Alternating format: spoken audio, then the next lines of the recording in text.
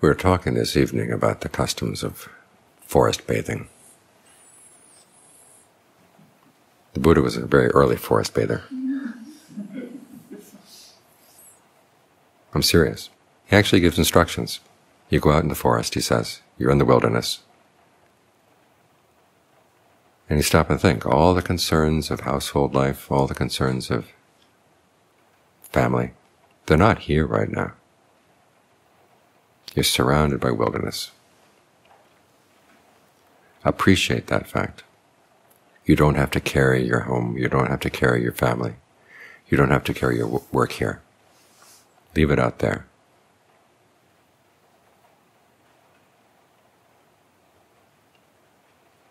Of course, saying that indicates the difference between wilderness now and wilderness then. Back then, wilderness was the ocean of land, and civilization was just little islands of human settlement. Wilderness had the upper hand. Nowadays, wilderness is just little pockets here and there, like the pocket we have here, surrounded by the forest, surrounded by the rise of the land. We have our island of wilderness here. So bring your mind here. Have the perception of wilderness.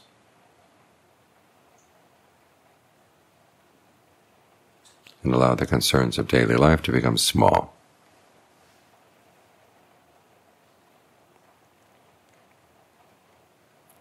And appreciate the lack of those concerns. It's a kind of emptiness. As the Buddha said, you notice what's present and you notice what's gone. And you appreciate what's gone. Lack of disturbance. You appreciate that lack of disturbance. That's one of the original meanings of emptiness. The mind is empty of disturbance, to some extent. Meditation is a process of gradually making it more and more free of disturbance.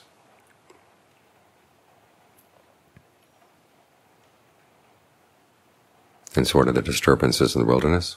Well, there are animals, and there are what they call non-human beings. Beings you can't see. That can be a disturbing thought. You don't know who they are. You don't know their intentions. So the next step is to spread lots of goodwill. There's a passage in the canon where a monk has been bitten by a snake and he dies. The other monks go and report this to the Buddha. And the Buddha says, well, that's because he never suffused the 4 families of snakes with his goodwill. This then became a chant that has been repeated ever since then. I have goodwill for all the snakes, goodwill for beings without feet, beings with 2 feet, beings with 4 feet, beings with many feet.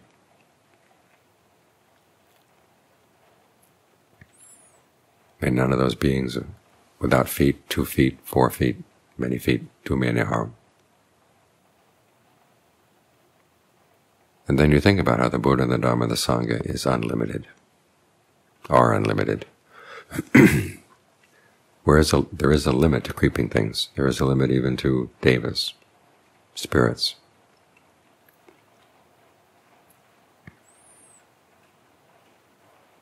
That gives you something larger to hold on to.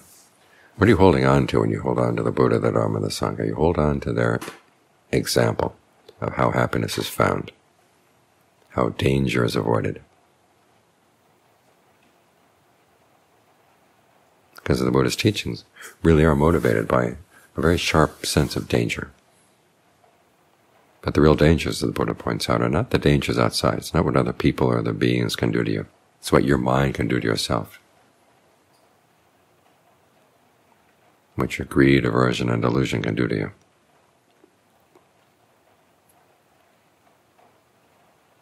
The causes of suffering, as the Buddha said, come from within. We tend to think of the pains that come from people outside, situations outside, the climate, the economy.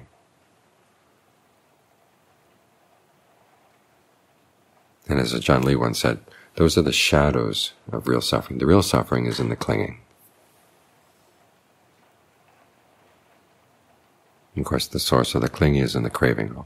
These dangers come from within. And so when you take the Buddha, Dhamma, and Sangha as your examples, you're thinking of their instructions and how you save yourself from these inner dangers. Basically virtue, concentration, discernment, all based on a principle of generosity.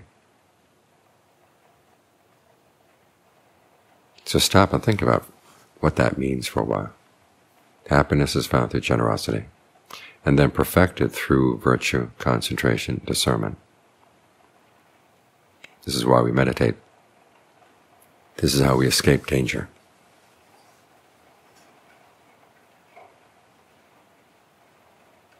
Now, forest is a good place to do this, because as you let go of your concerns about the world outside,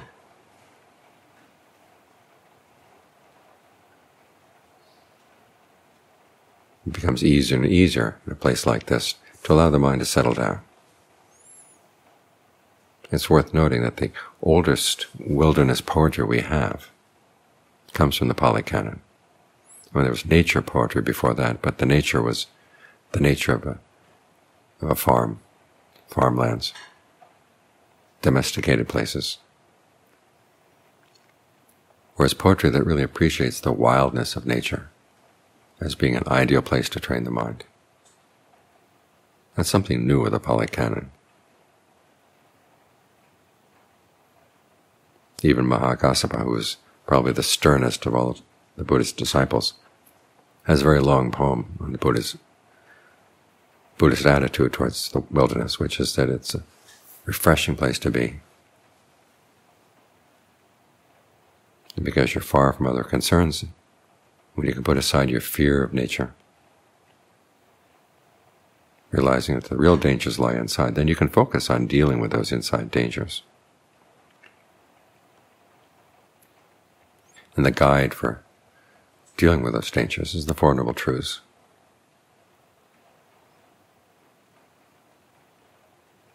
We often hear that we're here to see things as they are, largely in terms of the three characteristics. But the Buddha never taught that.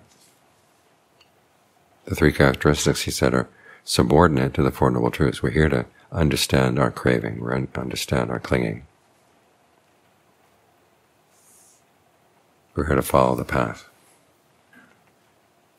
It's not so much seeing things as they are, but seeing things as they actually function. How does the mind create dangers for itself? How does it create suffering for itself? We want to get the mind really still so it can see these things. So you focus on the breath.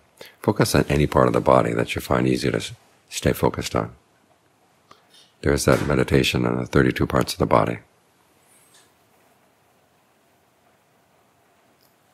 And although in some passages it emphasizes the unclean nature of those parts of the body, to counteract lust and to counteract pride.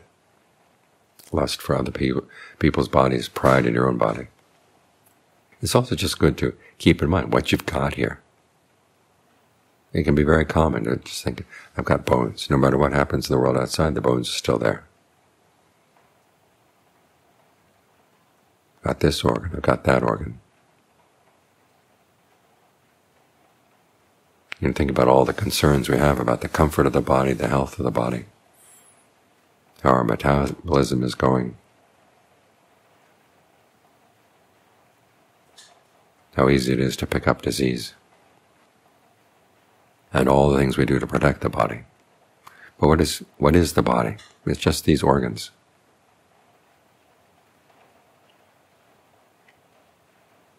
You want to make sure that they don't take over. They should be seen as things that you can use for the purpose of doing good. And they're really useful that way. The Buddha never says the body is bad. He just says there's a healthy way of looking at the body and an unhealthy way of looking at the body.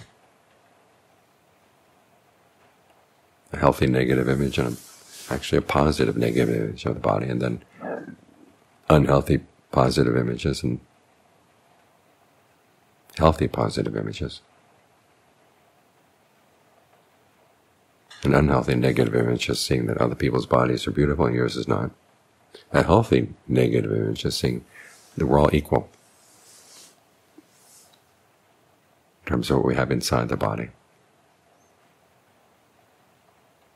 Just as there'd be no point in comparing our livers, who has the most beautiful liver, who has the most beautiful lungs.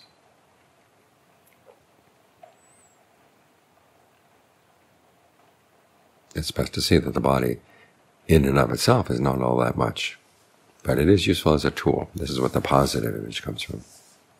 Think of all the good things you can do with the body. You can practice generosity, you can practice virtue, you can sit here and meditate. You can focus on the breath, you can focus on any part of the body. A negative positive image would be to say, my body is beautiful. I can use this beautiful body to get other people to do what I want. That just leads to more dangers. So the danger isn't with the body, it's the attitude.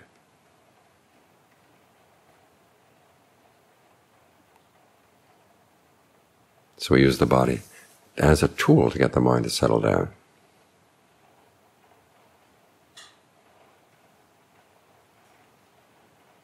So we can focus on the real dangers inside. They're not the dangers of the civilized world, they're not the dangers of the forest. They're dangers of our own clinging and craving.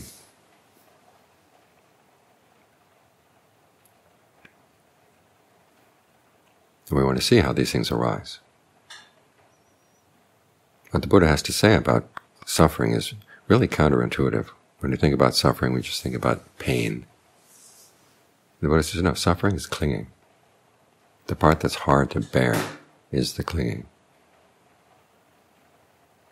And yet we run to cling to things.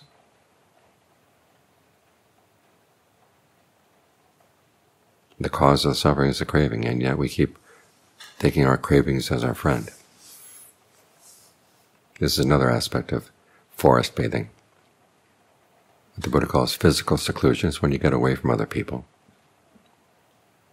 But that's not enough. As he says, you tend to go around with your cravings as your friends, as your companions. Whatever they whisper into your ears, you go with it. And if for some reason you can't go with it, you feel frustrated. The Buddha is basically saying, hey, look, you've got a false friend. The sort of person who gets you to do something against the law, and then when the police come, runs away, and leaves you holding the evidence. Craving doesn't suffer, but it makes you suffer, and yet you treat it as a friend. You've got to look into that. Why is that? You don't see how things function. How does craving arise? The Buddha gives the list. It comes from feeling, or builds on feeling. Feeling comes from contact. Contact from having the six senses. The six senses come from name and form. It chases it down through the processes of fabrication. Sankhara. There are basically three. There's bodily fabrication, which is your in and out breath. Verbal fabrication, directed thought and evaluation, the way you focus your mind on a topic and then you make comments about it, ask questions about it. Basically the way you talk to yourself. And then mental fabrication, feelings and perceptions. The perceptions are the labels you put on things. You identify this as this and that's that. And sometimes your perceptions are accurate and sometimes they're not. And sometimes they're accurate, but they're the kind of perceptions that lead to more greed, aversion, and delusion. What we're trying to find is perceptions that are actually accurate and conducive to getting the mind past suffering, to see through its cravings and clingings.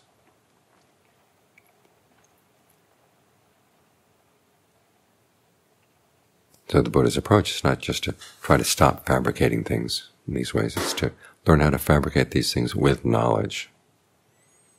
This is where we focus on the breath. Bodily fabrication. You direct your thoughts to the breath, you evaluate the breath. You use certain perceptions of the body, about how the breath enters the body, where the breath originates in the body, what levels of breathing there are in the body. Sometimes you find that as you're beginning to breathe in, and you're intentionally making the breath do this or that, the breath is actually already moved through the body on its own. You want to detect that, to see how that really quick breath can be used.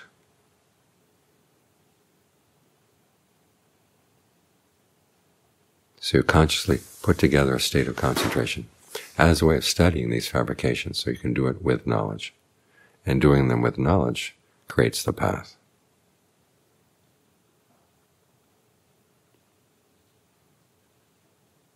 And as you get hands-on practice with states of concentration, then you can take the insights you've learned about how you breathe, how you talk to yourself, the perceptions and feelings you hold in mind, and how they actually shape things in the rest of your life. And you can catch yourself doing these things in ways that are unskillful, and realize that you don't have to do them in those ways.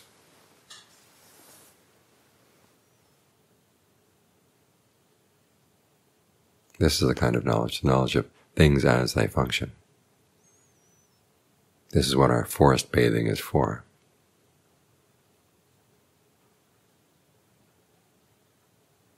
We benefit from the peace and calm around us, all the green of the trees.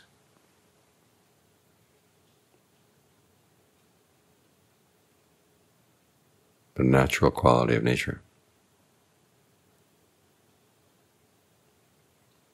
So we can focus inside. It's there as a backdrop.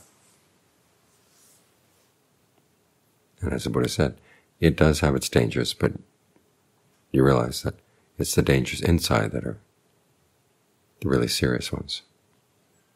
There's a famous story in the forest tradition. John Cow was living in a cave for a while. He didn't realize there was a tiger that lived deeper in the cave. It just so happened that when a John Cow was away from the cave, that would be the time when the tiger would enter the cave and leave the cave.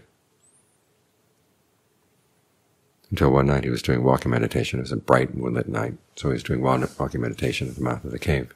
And the tiger came along. And as soon as he saw the tiger, he was frozen with fear. But then he realized, which is more dangerous, the fear or the tiger? Decided that the fear was more dangerous, so he watched the fear in his mind.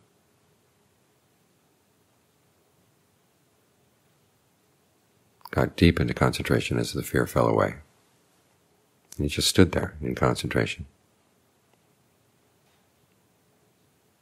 He came out, and the moon had moved quite a bit. He must have been in concentration for a couple hours. The tiger was gone. And he learned an important lesson about fear. What the fear came from, why it was there.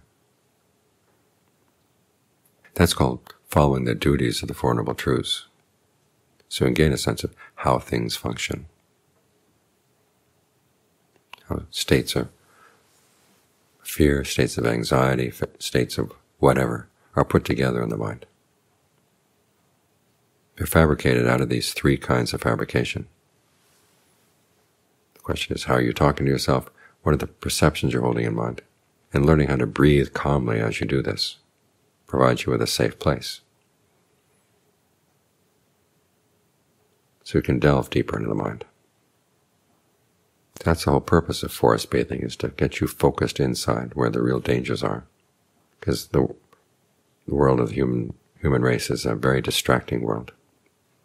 And it keeps telling you what other people are doing someplace else is more important than what you're doing right now.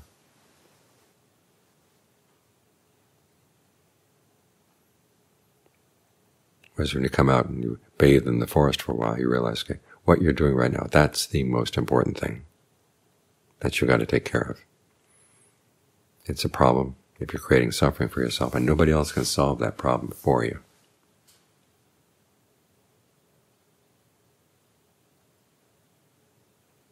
But you have the tools that you can do it yourself. So this is why it's the most important thing to focus on. And as the Buddha pointed out, once this problem is solved, then there's nothing else that can weigh on the mind. John Swat one time was sitting in the sala at Wat Metta. He pointed to Mount Palomar, which is across the large valley there. And ask some of the lay people, is that mountain heavy? No, you know when an Ajahn asks a question like that, it's a trick question, so nobody dared answer. So he provided the answer himself. He said, if you pick it up, it's heavy on you, but if you don't pick it up, even though it's heavy in and of itself, it's not heavy on you. That's what matters.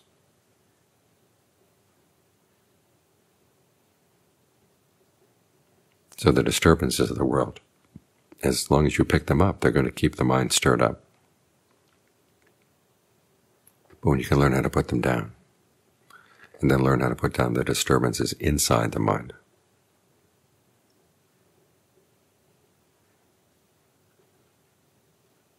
then you're bathed. It's an image that occurs many times in the canon.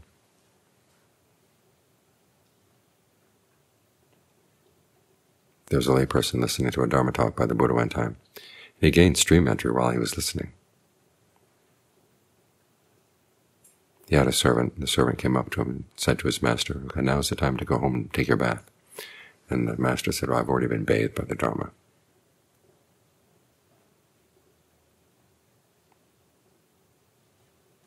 Of course, in a culture like India, when they had ritual bathing, the Buddha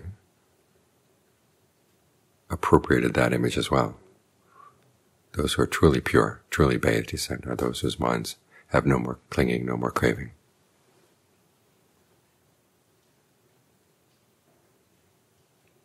It's this inner bath that's most important, but the outer bath of the forest